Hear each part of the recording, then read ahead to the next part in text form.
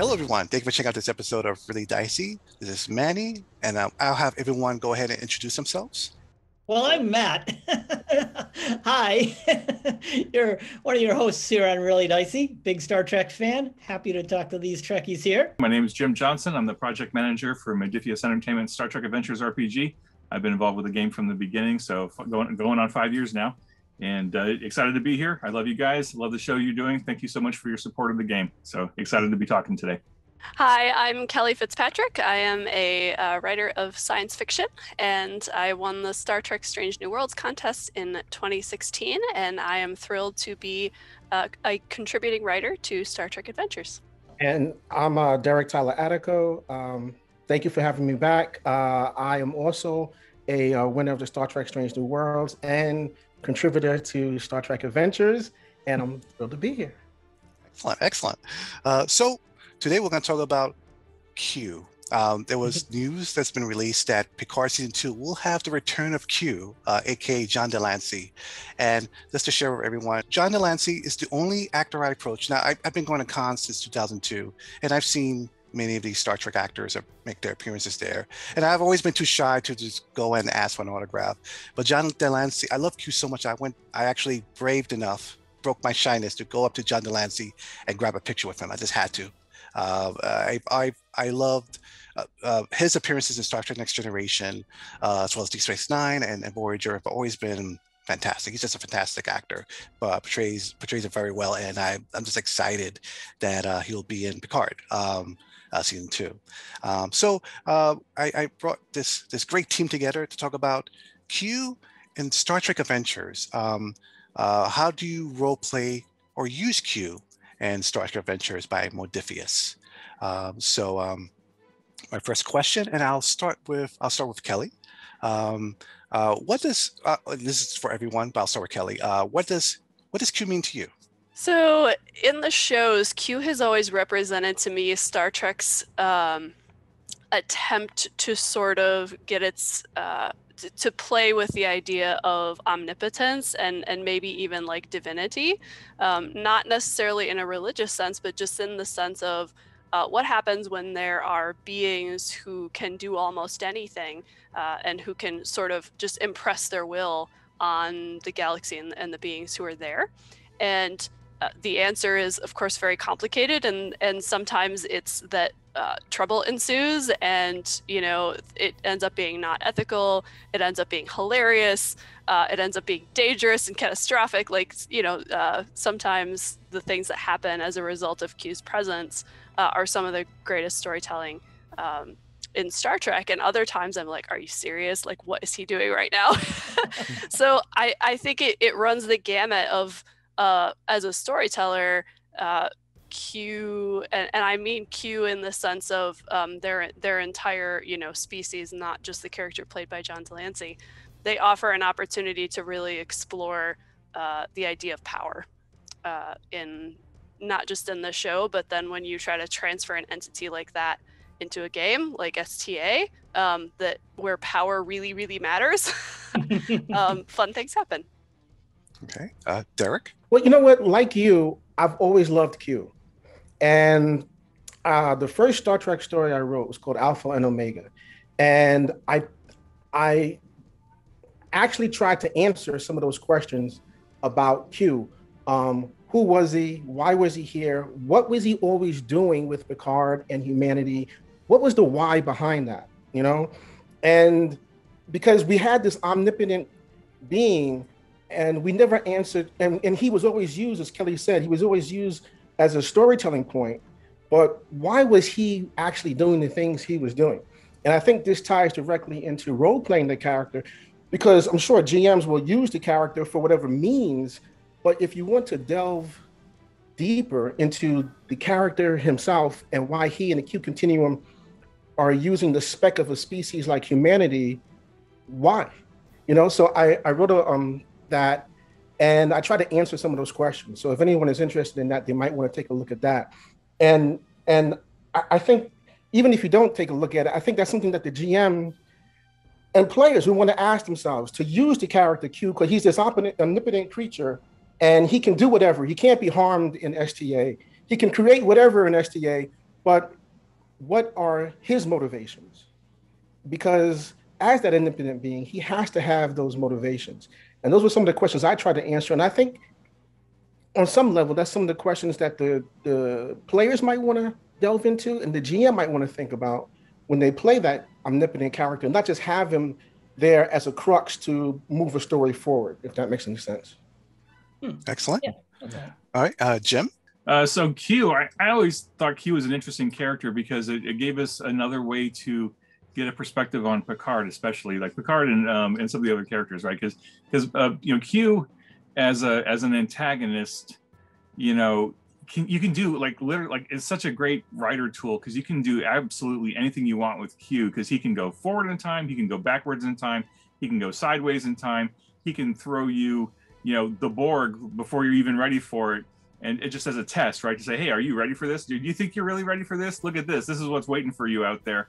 And then you get to see how the characters react to that.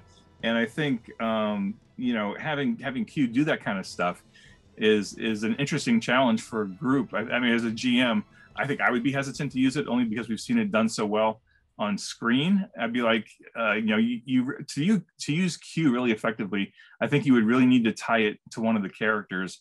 And I think the John de Lancie Q, I mean, did that really well with Picard, right? And Janeway to some extent too. I think the DS9 episode was probably a missed opportunity for Q. Although I did like seeing how the you know, seeing the contrast between like how Picard reacted to him and how Cisco reacted to him, right? Cisco punched him in the face and then Q left and that was the end of it, right? So that's, I mean, that's how you deal with a bully sometimes.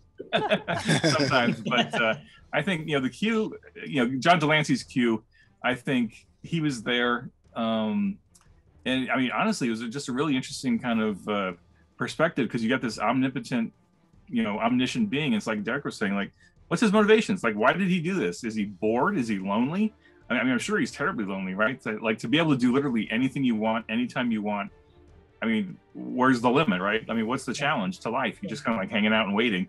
And it makes me think of that one episode where there in Voyager, there was a Q who wanted to commit suicide because they were just done, right? It's like, what's the challenge? What's the point? And so you get to see a perspective on Picard because like Picard faces down this omnipotent, omniscient person and like, you know, really intrigues the guy to the point where he keeps coming back, you know, season after season.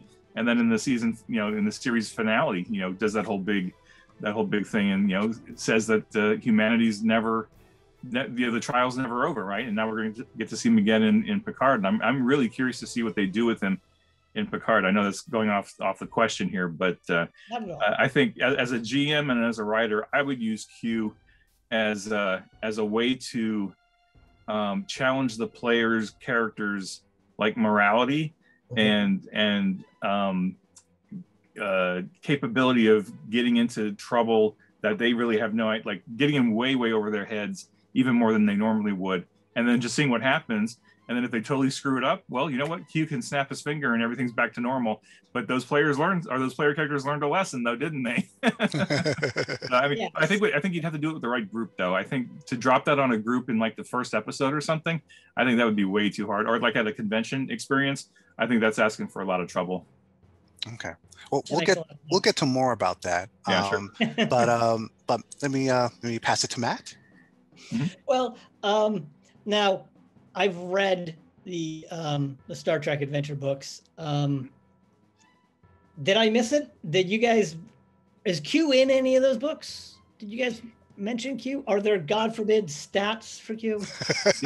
Yeah. The science division book has a chapter about Q and about using the Q in your game.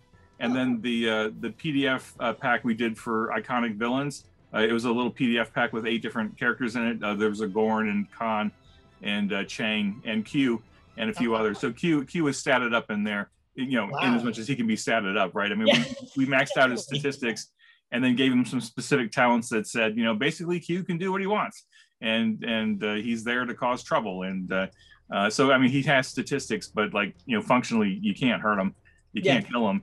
You can simply challenge him and be challenged by him. And so we did throw him in there. Yeah. Oh, okay. I must have missed that. Sorry. That's okay.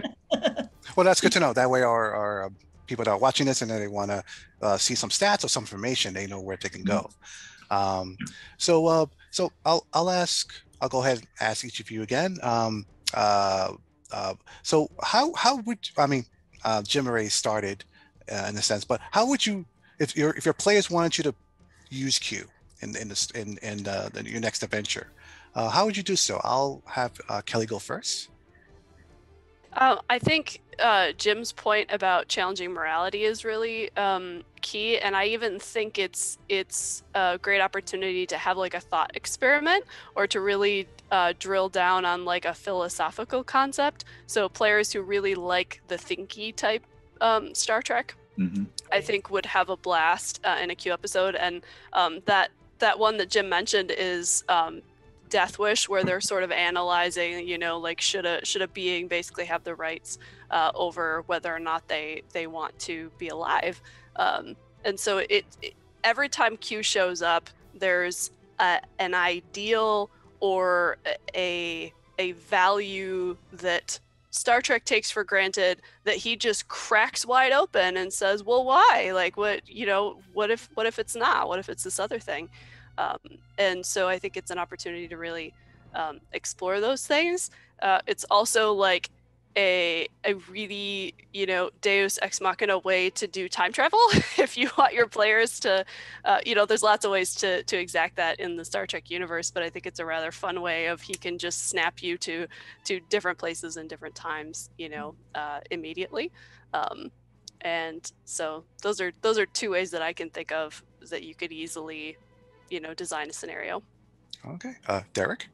I agree with what Jim and Kelli said, and I think I would add to that the times that's been most interesting for me watching Q and watching him, I guess, play against other people in the show is when he challenged Starfleet and the Federation's hubris, right? Like in the beginning when he was like, "You don't know what your people are doing. You people shouldn't be out here." And when he sent them to meet the Borg, he was really challenging hubris. He's like, you know, you think you know everything, you think you've reached the pinnacle of a certain level, and you're not even close. You know, so I think that's a great place to kind of start, especially if you have players that have been playing a while and they're doing really well in the campaign and things are just rolling along.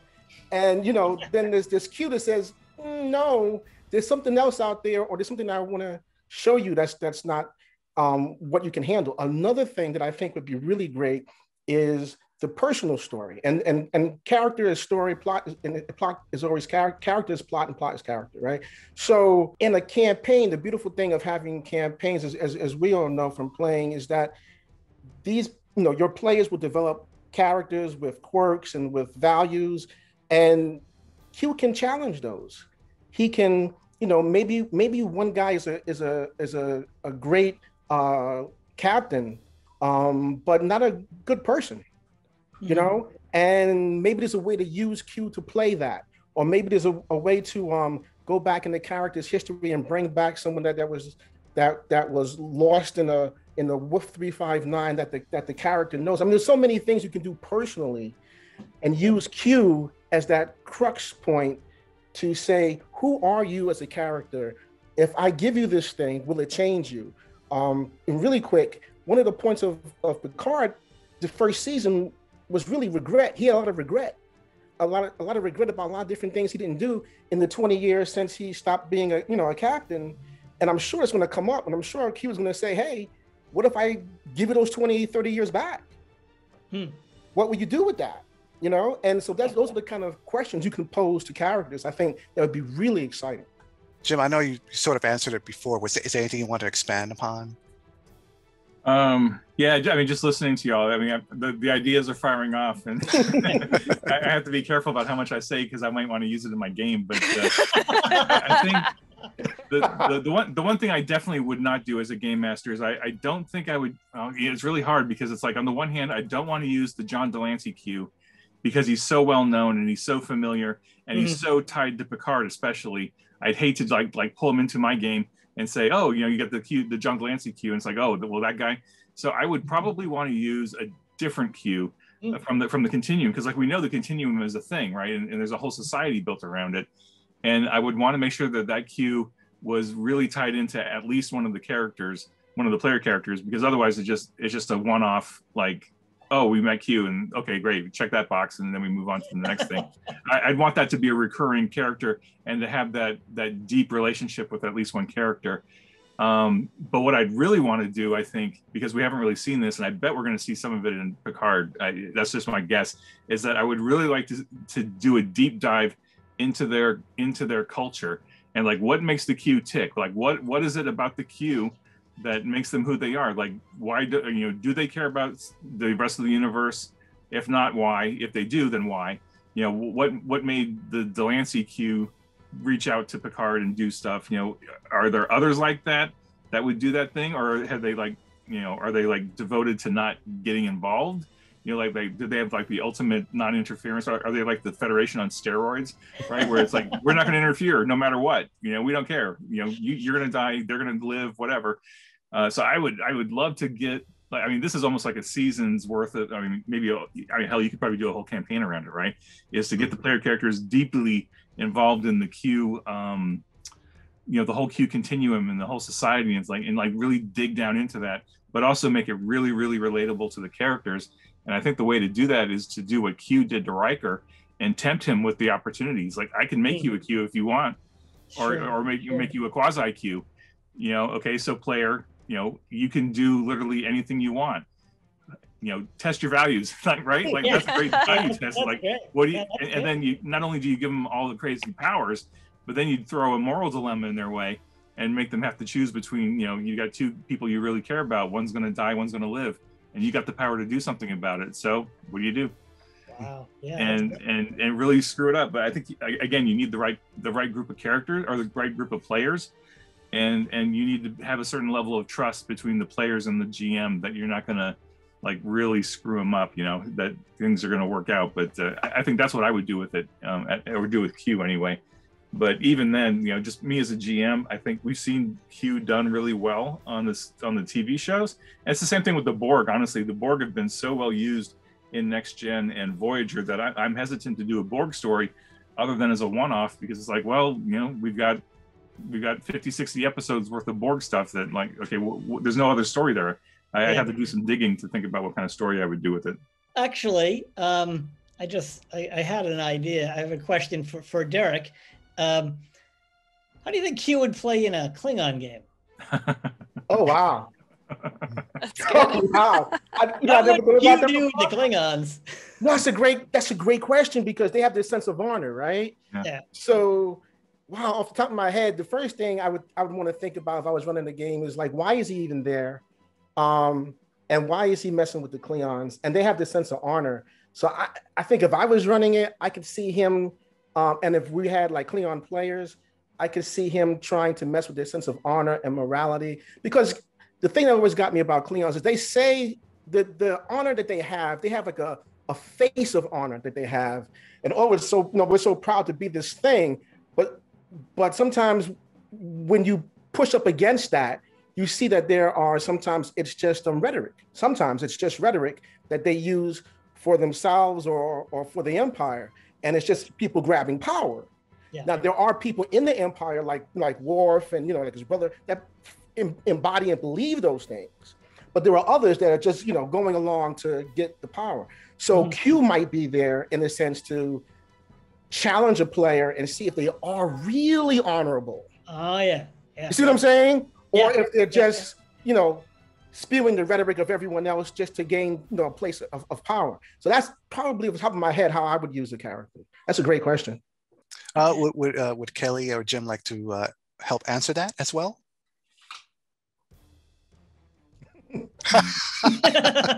I'm just like, I'm picturing a Klingon crew being hella annoyed by Q. Like, take, the level of annoyance that we see in Picard and just like ratchet it up, because he's literally the most patient person on the planet, and then like try to, have, a Martok character. Like, he's just gonna, I think they would have no patience for Q's shenanigans, but maybe they wouldn't have a choice. They'd have to square with that. Mhm. No, yeah, that would be really interesting to see because I watched a couple of Q episodes today just to get ready for this, and in one Q was talking to Picard, and Worf literally kind of sidles up behind him like he's going to take him by surprise, and Picard has to shoo him away, and have Worf lead the room. So yeah, a ship full of Klingons, you could get, half the episode would be like a slapstick comedy of Klingons bouncing off a Q. Seriously, yeah. One of my favorite Q scenes is when he suddenly becomes human and he's on the Enterprise the Enterprise D bridge, and they don't believe him that he's mortal. He's like, "What can I do to convince you people?" And Worf says, "Die." So that's how I imagine the Klingon attitude toward Q. Yeah. Using Q with the Klingon crew, I think it'd be a fun. I mean, it's really just like using Q with the Starfleet crew. It's like it's testing their morality or testing their values, right? Like if you have a group of Klingon player characters and they're like super focused on we're honorable and this is the honorable thing to do, and we're in that very specific Klingon mindset. You throw Q in there, and Q could present them with a moral dilemma or some sort of dilemma that, like, okay, none of the choices you have in front of you are any way remotely honorable. What do you do? You've got to pick something. What do you do? And how does that challenge your characters, and how does that challenge their thought processes about what is honor, right? Because, like, honestly, if you watch enough Star Trek, every Klingon's got their own definition of honor. It's like, this is honorable, that's honorable, or whatever. And then even Worf sometimes has very, very specific nuances about what's honorable or not. And it's like, okay, is there? I mean, it's not. It doesn't seem to be codified like maybe the Ferengi rules of acquisition, right? Where Ferengis are like, nope, this is the rules of acquisition. This is what we follow. And the Klingons are like, yeah, this is honorable, that's not honorable. You're dishonorable, I'm dishonorable, whatever. But to throw Q into that, now of course this also makes you think about, like, what's Q's motivation, right? And that goes back to what Derek was saying about what is the Q's motivation here? Why would a Q care about what a group of Klingons does, right? There's got to be something at stake there that's important to the Q.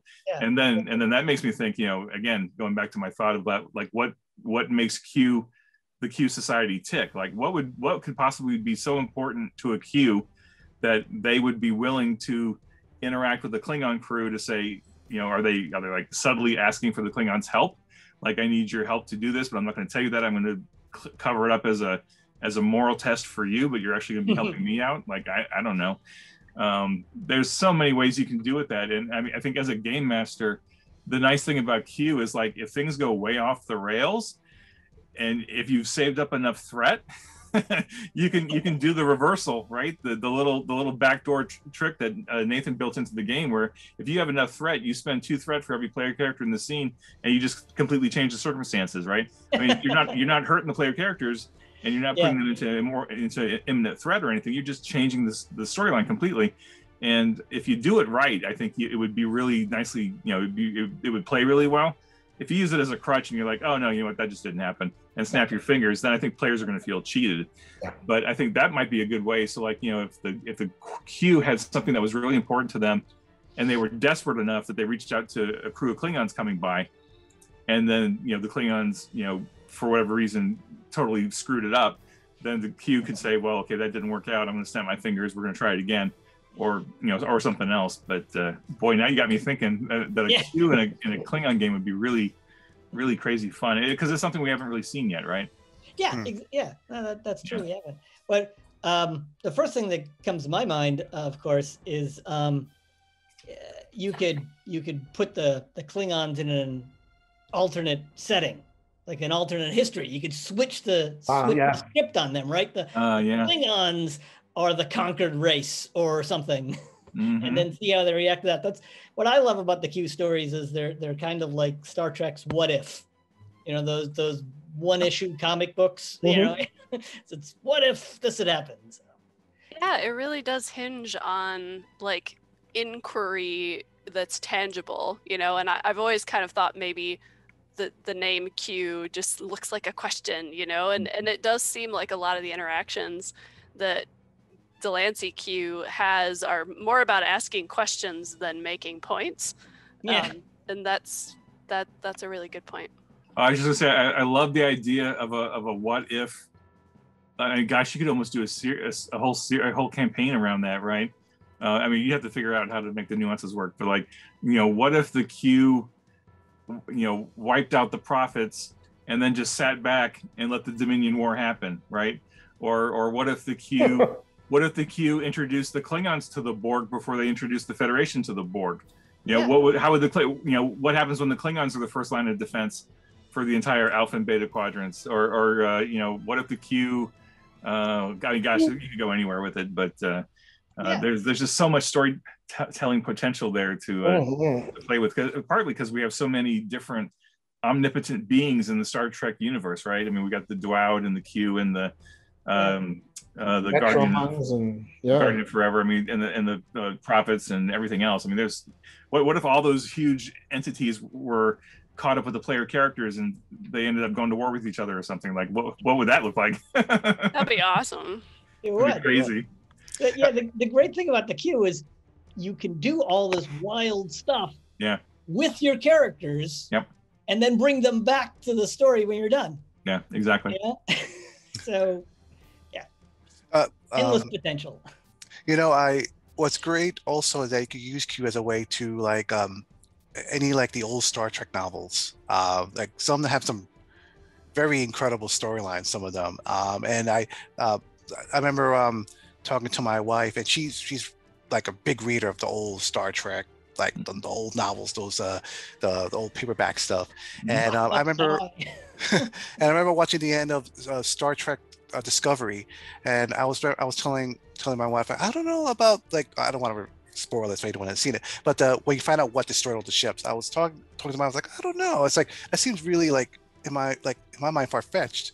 But then she said, well, let me tell you about this novel and then this novel, and it's like, oh my gosh. The novels were just but if you're a fan of those and you're not sure about how to maybe incorporate it, that Q is a great tool for that to happen. Mm-hmm. And speaking of that, another question I have is, what advice could you give game masters so that when they play Q, they how should I say it? They don't. I don't want to say this. I don't want to say play it the wrong way, but sometimes when you're playing a god, your adventure could go really off the rails. But Star Trek is a very I don't want to say a serious role-playing game, because a game's a game. It's meant to have fun. But it could be also used as a tool to talk about like ethics and aspects of morality and things like that. In your opinion, is there a wrong way to use Q? Is there any advice you could give about that or thoughts? I'll have Kelli go first. Well, I actually learned this from Jim, and that is that in Star Trek role-playing, the GM is not an adversary to the players. You're all working together to build a story collaboratively. So if you are going to play Q as an NPC as the GM, you don't want to think about it like you're using your power against the players or to thwart the players. How can you use that power to draw out interesting drama and interesting plot points that your whole group can enjoy, unpacking and working through together, versus thinking about it in terms of, an adversarial thing. Derek? That's a great point.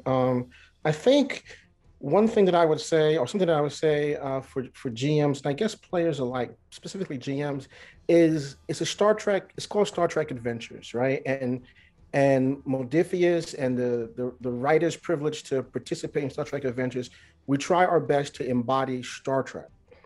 And that being said, the GM should probably look to how Star Trek portrays omnipotent beings, because everyone, or different shows will do omnipotent beings differently, but the Star Trek omnipotent beings, they usually fall on certain sides. Like they have a theme to them, they have a plan, or they're this belligerent, or they're childlike, but there are these recurring themes, and you don't want to give something that the players have necessarily seen before, but you just want to keep all that in mind when coming up with something new, is that it is Star Trek. So you can always look to all those episodes with omnipotent beings. And there's quite a few now in every series, and specifically for the Q, right? To see how they're played and their own moods and swings. And I'll go back to what I said originally. What is that God's original, what is their motivation? Mm-hmm. You know, that should always help. Okay, Jim?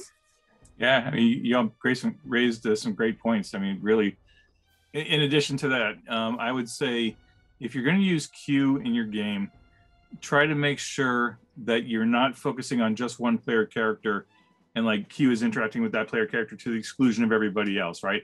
It is a collaborative storytelling game. You probably have more than 2 players at your table with you. And, you know, whereas on the TV show, you know, the de Lancie Q was primarily focused on Picard, and it was like mostly Picard scenes, even though every now and then there was a scene with Guinan or a scene with somebody else or whatever. But like if I was in that game, right, the Picard player would be like, okay, you know, this guy's got all my attention. I would want to spread that wealth out a little bit as a game master and like get them all involved with the Q.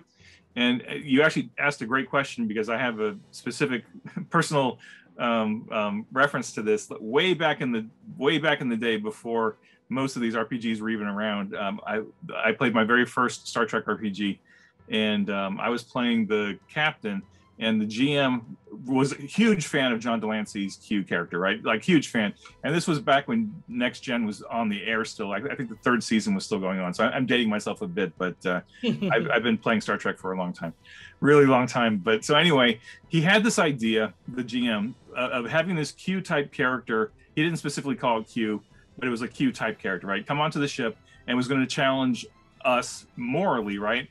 And he completely latched onto my character. Which was unfortunate, because what he decided to do, he's like, okay, this character is going to play chess with the captain. I'm like, okay, so we're going to play chess, and he's going to challenge me back and forth or whatever. And what the GM did was a huge mistake. He actually pulled out a chessboard, and he and I started actually playing chess in the middle of this RPG. And I was so embarrassed, because like there's 4 other players around the table, and they're all sitting there like, we're actually going to watch you play chess with Jim for an hour or hour and a half or whatever, along with some role playing back and forth. And I was like, we can't. I kept trying to find outs, like how do I get him to cut the scene or change the scene or get somebody else to do something? And like the GM was like, no, you're going to play this game of chess with this character because he's trying to get you to a certain point. And I'm like, but this isn't fun. I don't want to do this. So, you know, please don't bring a real chessboard to your RPG, and please don't focus your omnipotent character on just one other player character, because the other players at the table are going to be bored as hell. And yeah, so it was not a great experience, and you know, I'm glad I moved on from that. But I would say if you're a game master, you know, get everybody involved, and also importantly, I think you know the other, you know, Kelly and Derek both touched on this too, is like make sure your players have an out, right? So like even though they've got this omnipotent being they're dealing with, they've still got to have an opportunity to do something. Like they have to have some agency, because like even though Q can do literally anything they want to do, the players still have to be able to step up and say, you know, our characters matter. And we have capabilities and abilities that can do stuff. And, you know, morally, we might be on a different level, but there's still got to be a story there and a reason for the characters to potentially succeed. I mean, they could fail, right? But there should always be an opportunity for them to succeed, no matter what they're faced up against, whether it's an omnipotent being or not, right? So I would say just remember what Derek was saying about how, or I think it was Kelly, I apologize, I think it was Kelly, who said that, you know, the game master is not the antagonist, right? You don't introduce Q to try to do a total party kill that day and then just snap your fingers and say, oh, well, that was fun, because that's just a power trip and nobody wants to see that happen at the game table. So, you know, just have fun with it and be willing to test your players, you know, morally, not so much, you know, stat wise or attribute wise or whatever, but like be willing to tell some really deep stories at the table. Because I think Star Trek, you know, can do that, right? We've seen that for 50 something years now. And I think, and I'll stop talking, I promise. I think Q, again, is just one of those great ways to put a lens on the characters and show them either how far humanity has progressed in 300 something years, or how far we still have to go, or both at the same time, right? Because like, you know, Picard is certainly an ideal, but certainly he has his flaws too, right? And I think, you know, throwing Q into that mix really kind of like puts a spotlight on both aspects of it. And there's just so much material that you could do with that at a game table, if the players are willing to go along with it, right? I mean, obviously you want to get your players buy-in. Definitely. One last question for the panel, including you, Matt. Let's end this with sharing out what is your favorite Q moment. I'll go first. If you ask me what's my favorite moment, it's definitely in the episode Tapestry, season 6. I love the whole episode, of course, but it's the first 5 minutes where they're bickering with each other. I love that. It's such great comedic timing with both of them. But the end, the whole point of the episode, I know myself personally, I have like tons of regrets, and I always think about what if I would have moved someplace else, what if I would have been out of this situation, when I think about my younger years. But then when I think of that, when I watch that episode, it makes me appreciate a little bit, like, my times were hard, but it wasn't for all that, I wouldn't be where I'm at now. I wouldn't be with the people I am with now. So that to me is my favorite Q moment. And I'll go to Kelli again. This is hard to choose just one. I think it's a toss-up between when he runs into Guinan and she basically is like, he's not trustworthy, get off my ship, and it's just like these sparks between these two very old, very powerful, very knowing beings. I love Guinan, and I would love a Guinan show. So I think that gives us insight into both Q and Guinan. But the end of, I think it's the episode where Q is sort of sentenced to be mortal. The very end of that episode, he kind of he learns a lesson and sort of maybe feels like his character is humanized in a way when he's finally allowed back in.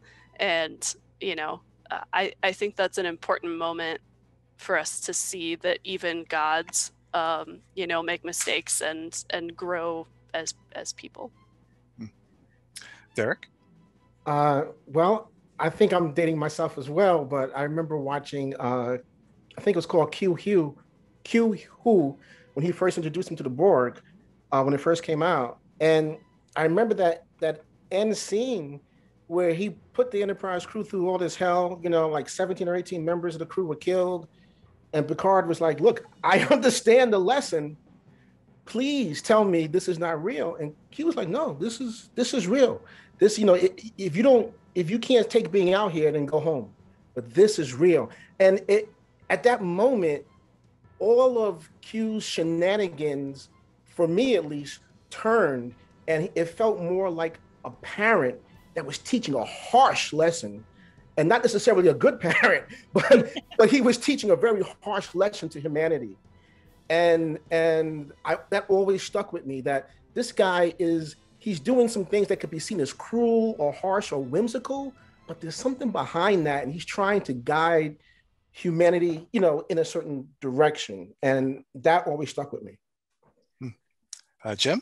So my absolute favorite, I think, was what Kelli said when Q as a mortal meets Guinan, and the Guinan takes the first opportunity she can to stab him with a fork, and just to kind of like prove that he's mortal and that he can feel pain, and he's surprised, right? And that's probably one of the few times that he's actually been surprised in his very incredibly long lifespan or whatever.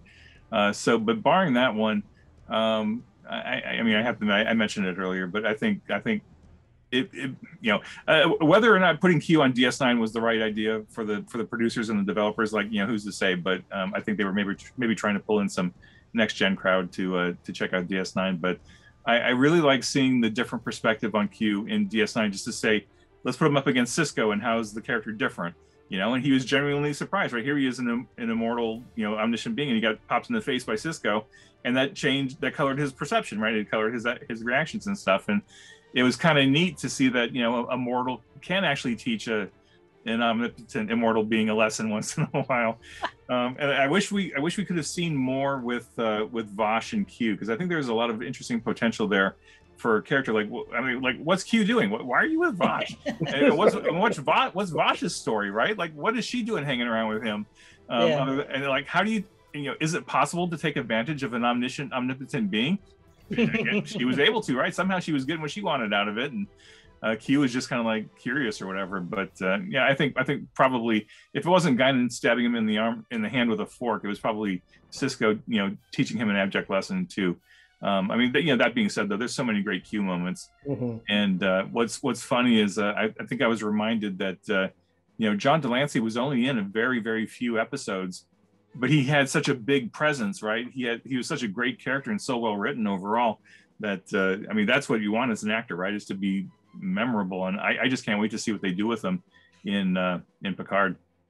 Yeah, it'd be great. All right, and Matt? Oh, well, geez, I'm going last. So you guys have taken all the important and deep moments. So I'll just say that what I loved about Q was the crazy situations he put everyone in.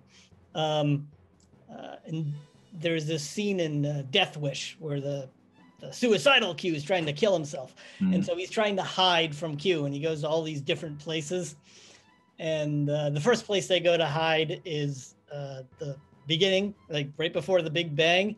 And Star Trek Voyagers, for some reason, just had the funniest lines.